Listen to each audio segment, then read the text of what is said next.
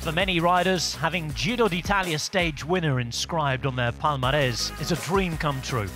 Behind those wins is always a compelling story, not least the race to the line itself. Over the last 7 editions, there have been some eye-catching finales outside of the battle for pink. And now we look back at 6 memorable wins from the Giro d'Italia.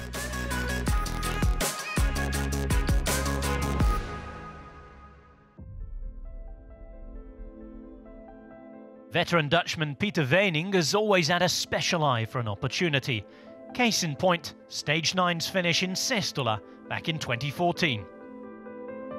Part of the day's breakaway, and with a healthy lead over the pack, the Orica Green Edge rider accelerated on the lower slopes.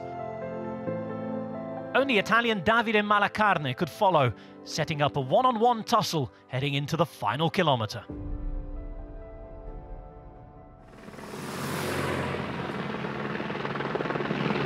They're cat-mousing with 600 metres to go, and Malacarne's having a look over his shoulder. They're going to start weaving over the road before you know it, Dan. Yeah, no one wants to give the other one the slipstream on the wheel and give them the advantage in this sprint. I still give Malacarne the edge over Pieter Weening, but they're almost coming to a standstill. We see this so often in breakaways. I don't think Pozzovivo's got any chance of catching them, but they'll, the longer they leave it, it still is 500 metres to go, Carlton. We might have a track stand in a moment.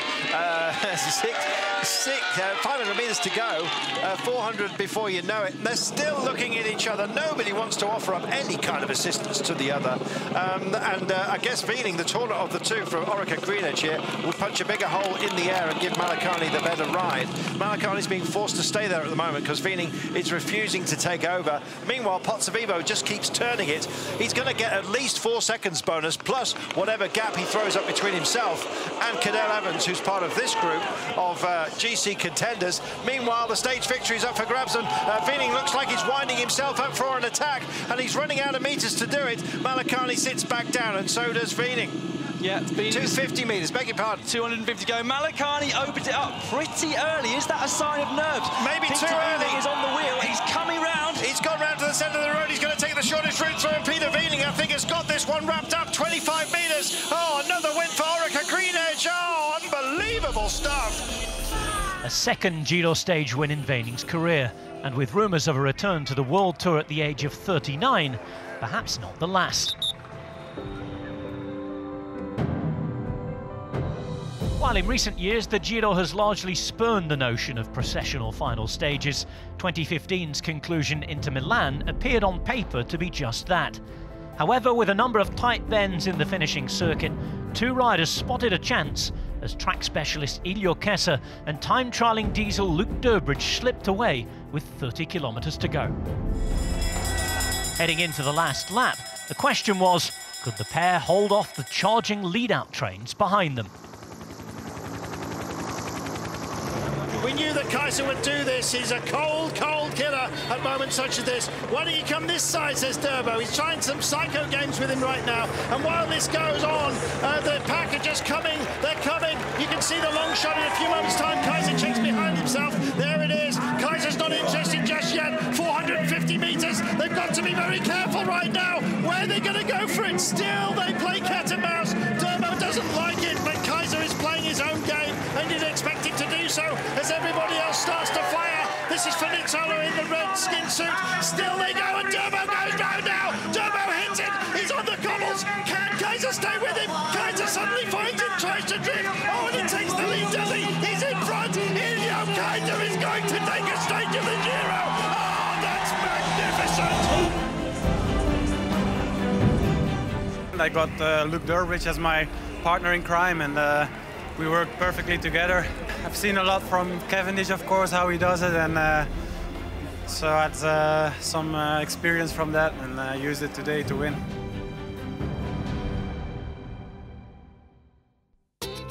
An exemplary display of teamwork came from Ethics Quickstep in Pinerolo in 2016, as Moreno Moser and Gianluca Brambilla headed up the road behind Matteo Trentin. Heading into the final kilometre, it seemed the stage would come down to the duo. Trentin, though, had other ideas.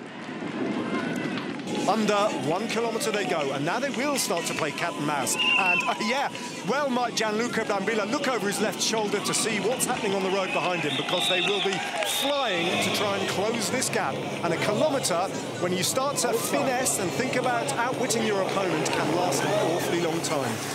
Well, who's going to be fastest coming into the sprint? That's the question that we're going to have answered in just about 500 metres time. Moser, who started his career winning pretty big bunch sprints, you'd have to favour him, but Brambilla's pretty fast in a small group as well. It's going to be down to who's got the freshest legs, I think, in the last 200 metres. And Brambilla is sitting tight on the wheel of the bigger Italian, isn't he? He's just waiting to open up his sprint. Moser knows he's there, but Moser appears to be in control, and there is Matteo Trentin, as if from nowhere. What are they going to do about him, and what is Trentin going to do relative to Gianluca Brambilla? It's a fascinating situation here.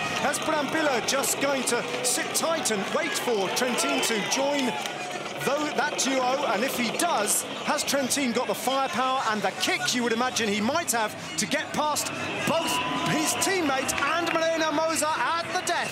Just 200 metres to go now. Moser still on the front. Does he even know Trentin is there? Now he does, because Trentin opens up a sprint, and Trentin surely is going to take this win. 50 metres to go. Brambilla allowed him to do it. Moser, no chance of responding. What a brilliant win from a brilliant rider, Matteo Trentin. By 2017, Tejay Vangarderen's potential as a Grand Tour winner seemed to be coming to an end. A collapse on Blockhouse on stage 9 had critics questioning the BMC rider's abilities. With the GC pressure off, the then 28-year-old spent the rest of the Giro hunting for a stage victory. On a fearsome day on stage 18, that opportunity came as Vangarderen and Mikel Landa led a hair-raising descent towards the penultimate climb.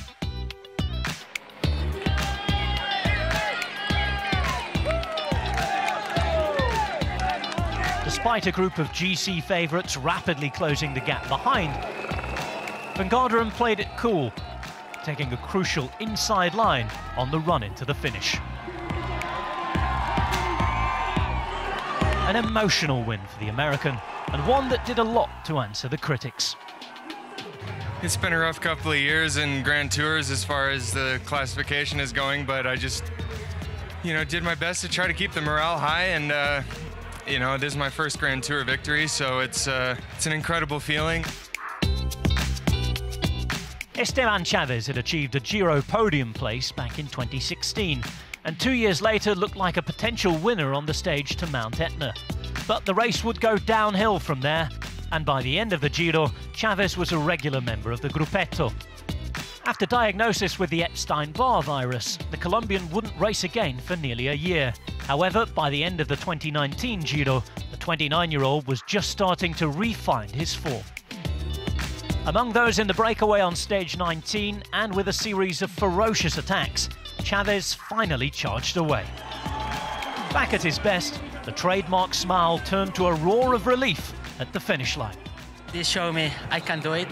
This showed me I'm not over, and this showed me I can do for a long, long time.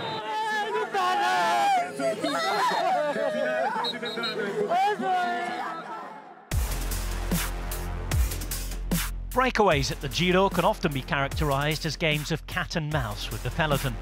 No greater example than stage 18 last year, where they let escapees Nico Denz, Mirko Maestri and Damiano Cima dangle out at the front until the very last metre.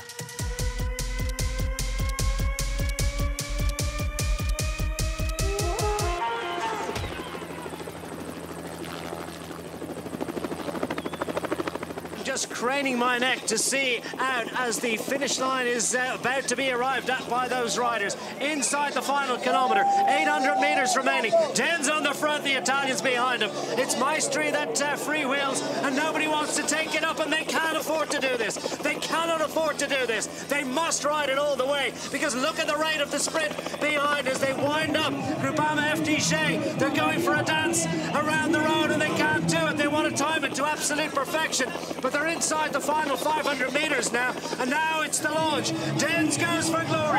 Can Maestri stay with him? Chima in his wake. He tries to get the gap. Maestri is fighting to stay in the wheel. Maestri is there waiting to launch. Denz it is. He goes for the long one. He's fired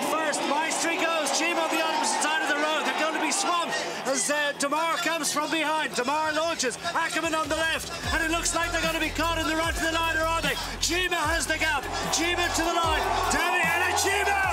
Oh, he just about hangs on. Damian Chima gets the victory.